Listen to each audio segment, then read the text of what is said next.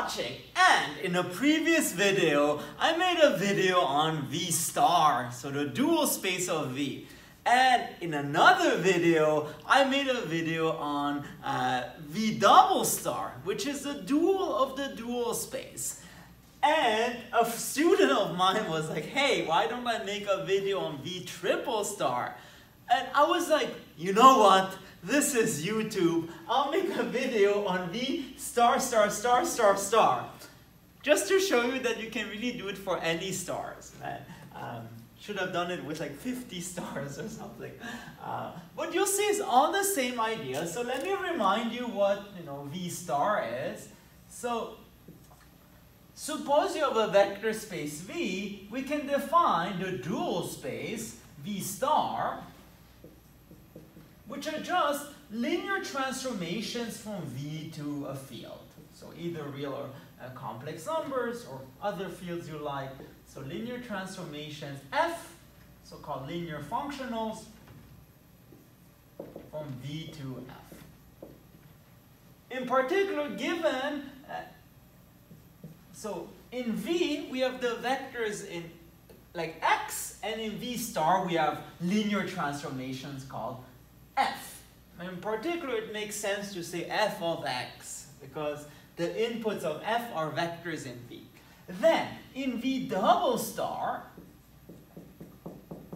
technically, those should be functionals of functionals. So V double star, it's a set of linear transformations from V star to F. Okay. And technically, it should be something like script F from V star to F. And you have stuff like script F of little f. But it turns out we never use that definition because there's actually a very nice isomorphism between V and V double star. And again, in finite dimensions. In infinite dimensions, they all look usually very different. And it's the hat transformation, and it just associates X to X hat, where X hat of F is F of X. So X hat of F is just F of X. So, which means it's very easy to go from V to V double star. Now, what would V triple star look like? Technically, it would be like crazy functionals, like big F, that takes little functionals here as its input and spits out a number. But it turns out, again, we don't really need this description because whenever you add two stars, and that's the most important thing in this video, whenever you had to add two stars, you have a nice isomorphism, the hat isomorphism. And in particular, given F, we can associate F hat.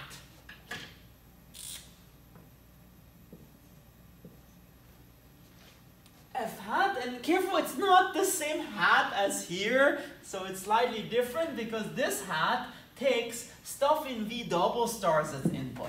So what F hat is, and this is beautiful. I already just wanted to make a video on that, but the rest is just for drama. So what is F hat? It takes X hat as its input and spits out X hat of F. So you see, what's the point of hat? Whenever you flip it, you just remove the hat. So here, you flip X hat and F hat, and then you just remove the hat of F. But what is X hat? You just flip it and you remove the hat, and you get F of X. So F hat of X hat, it's literally F of X. So this is the beautiful thing. Under the identification, those two things are nothing new. You still have the same action of F on X, but you just think of it in terms of X hat. And now the question is, what about V quadruple star? Technically, it takes gigantic functionals as input and takes functional in V triple stars as input. So it would be huge F of humongous F of huge F that gives you a number. And but again, you don't need this because here you have 2 more stars than here, so you can add an extra hat to this. And so what you would get is X hat hat. And again, technically different hats, but you know, it is summer, so all isomorphic. And what is X hat hat? It takes an element here, it says input, so X hat hat of F hat equals. So whenever you switch it, you remove a hat, so it's F hat of X hat, and this is F of X. So still the same thing, but I want to emphasize, in basically this space we're focusing on the X's. In the other space we're focusing on the F's. So the question is now, what is V 5th star? Well, technically it's like huge functionals that take humongous functionals as an input and spit out a number. But again, at least in finite dimensions, you don't have to think about it that way because this has 2 more stars than this, so this is an extra hat. And so what you get is F double hat. And what's important here we're focusing on the F's. So here we have F double hat takes X double hat as its input, and you flip it and you remove a hat, so it's X hat hat of F hat, but we just saw that this is F of X. So here, F hat hat of X hat hat is just F of X. So it's the same action. And what I want to emphasize is that, so you notice there is a pattern and you can continue like that, but what I want to emphasize is that in even stars, so 0 stars, 2 stars, 4 stars, 6 stars, you're just focusing on the X's. So you're focusing on the X in F of X.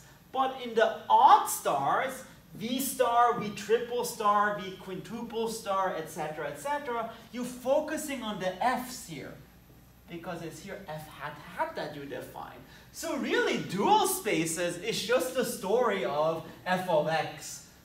But in even spaces, you're focusing on the input F of X, but in the odd spaces, you're focusing on the functions F of X. And you have this nice, interplay that's going on. So I think it's a very cute video, but just to show you that, we have this nice literally duality between the spaces. Because dual, right, means like 2. And notice here we do have, the interplay between 2 spaces. And as I said, though, in infinite dimensions, all hell breaks loose because basically V star is bigger than V, V double star is still bigger than V star, so we have this whole tower of spaces and we don't have this nice characterization. Alright, I hope you like this linear algebra snack. If you want to see more math, please make sure to subscribe to my channel. Thank you very much.